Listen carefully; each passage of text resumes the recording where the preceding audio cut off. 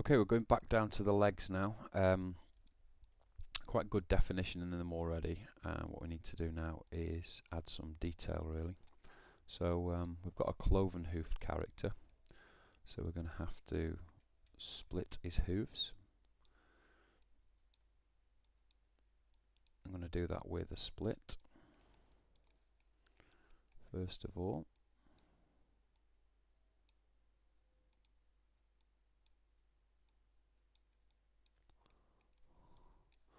And once we've split it, there's a number of things we can do, but I'll split it first and show you.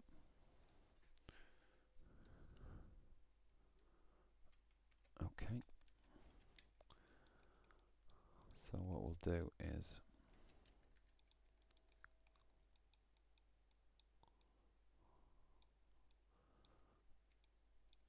actually pull it back like so, and we're going to extrude inwards. So first of all, I'm going to correct that and make that into a quad, and then I'm just going to extrude down like so with the extrude command, and then go in and move it all by hand until it's where we need it to be. That's a nasty little polygon there, but we are going to be making it very small by moving this in like so, and then check underneath what it looks like, and we will have to check this in sub D mode.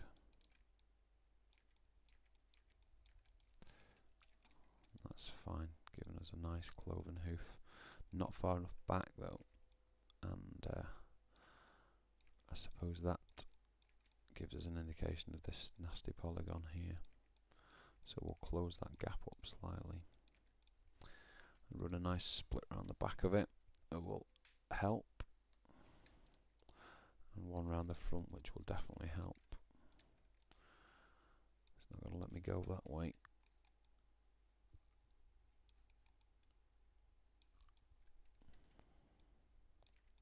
Just open it up a little bit.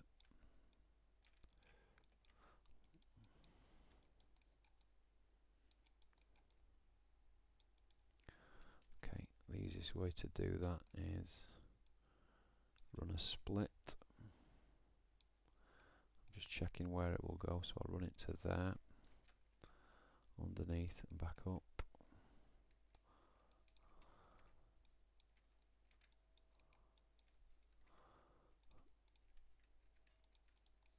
Okay, we've run a split all the way through there.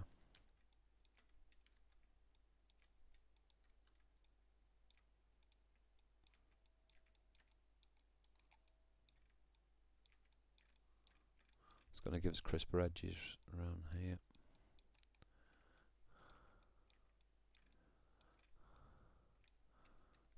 And I'm going to want another one.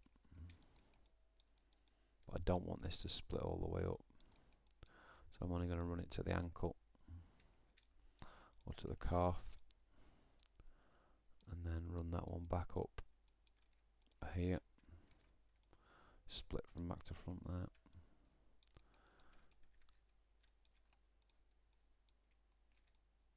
Bit of a smooth.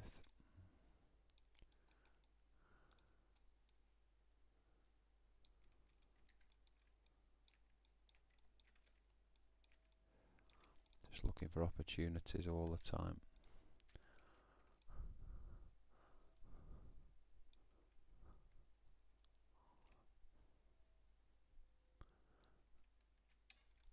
Looking where to split, what the effect of the split will be.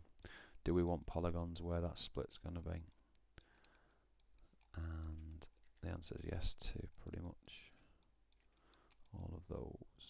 So next one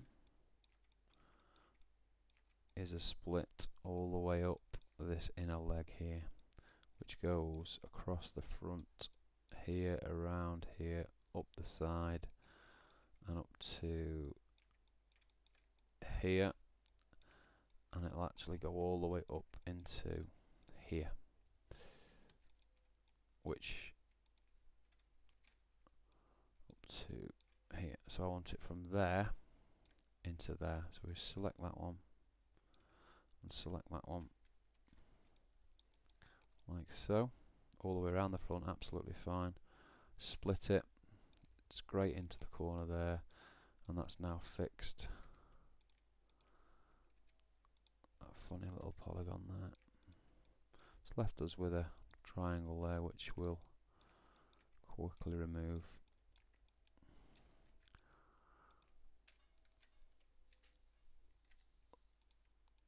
Like so. Gives us quads all the way around there as a benefit. Obviously we weren't doing it for that, but that is a benefit. While we're on that portion of the model, I'll just run a split close into that thigh and smooth it, and that gives me a nice crease in there.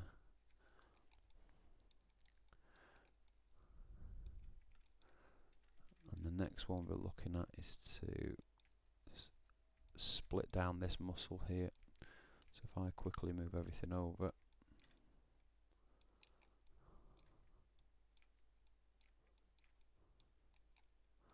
we've got a triangle there,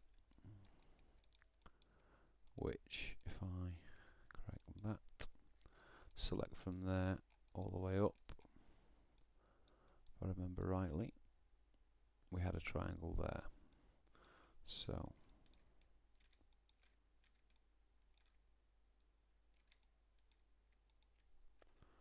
you can see all the way down, split exactly where we want it, and it cleans up something for us at the top, which is exactly why I don't worry too much about a lot of the odd triangles that are left lying around, because there's lots of opportunities down the pipeline to correct them when you're looking to add more polygons. That's bad there, I didn't notice that, so we'll move that in.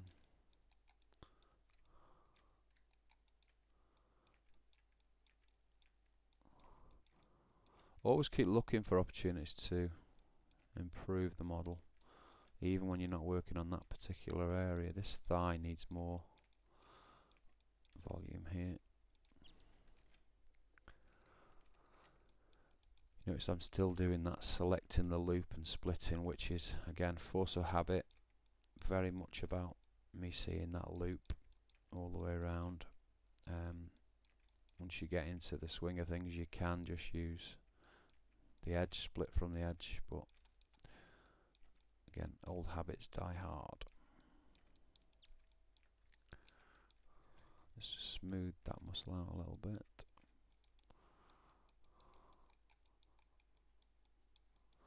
And I was going to fix this one, wasn't I? Which comes in here. This is going to be the buttock area. So we will be coming back and doing a bit of work on this. Give him some nice glutes when we can. But at the moment, just fixing some of these nastier polygons. I think we're going to need some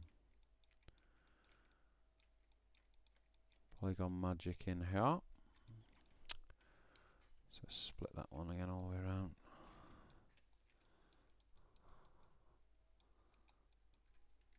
Fine.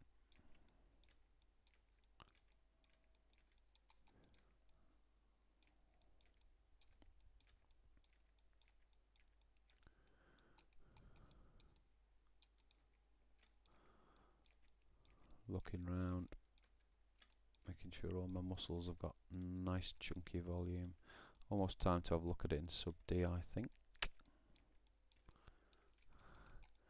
and correct some of these little areas while we're doing it.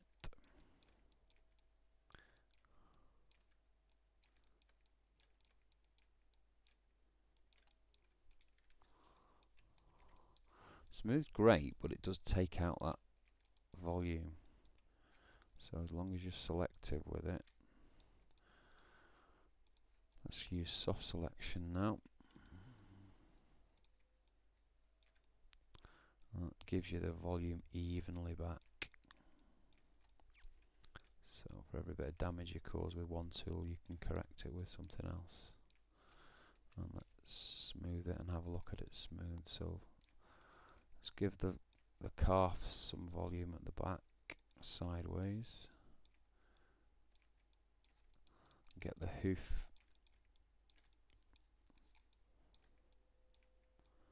in the right sort of position, which I think it is there. Let's increase that and just pull these feet forward a bit, like so. Let's double check that. Yeah, that looks good. And then move it slightly outward. Let's have a look at him side on. So we're hitting spacebar, having a quick look. Now you can actually select all these points along here. Turn off soft selection. And you could numerically set all of those to 0 on Y, which is vertical, to make sure the feet are completely flat, or you can just do that, which is just scaling, and that does an approximation of it, flattens the feet out for you basically. Let's go back to soft selection, just look how much influence we've got, and then let's give this thigh some real meat now. So we'll make it nice and chunky. We haven't actually cut any muscle definition into that thigh yet, but what I'm after now is great big protruding thigh muscles, almost Schwarzenegger-like thighs. We might as well give him a bit of butt volume as well.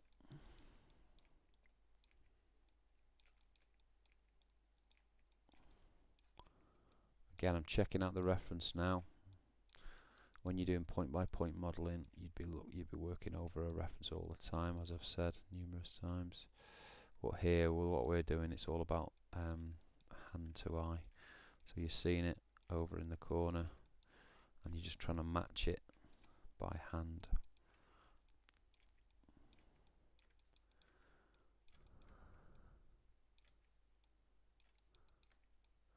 Nice big calves, a creature like this. And then thin ankles, because he likes tap dancing maybe. I don't know.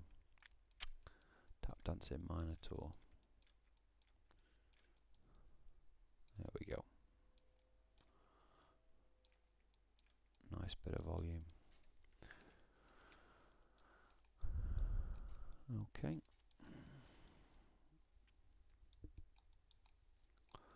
We'll do some splitting again now.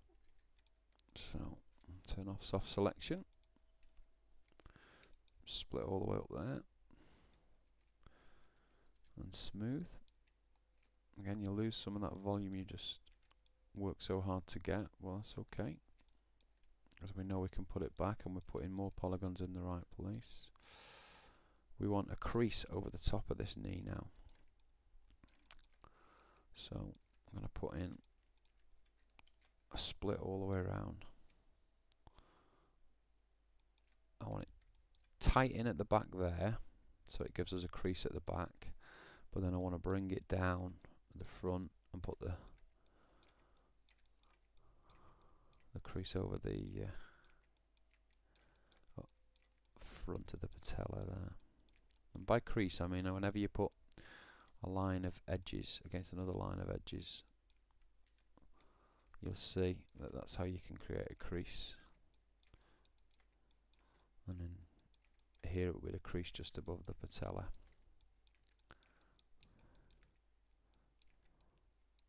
We can even tuck that one in to give us a bit more shadow underneath the patella as well.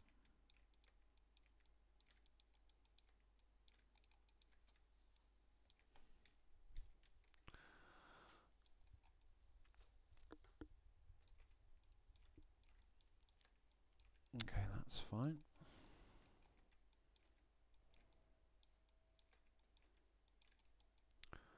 And that will suffice for now on the legs, I think. Just checking it roughly for a finish. Seeing if there's any opportunities just to put any odd splits through before we move on to another part of the anatomy. And actually, now I've looked at that calf, I think it needs a split through there first. I think I was okay to do that.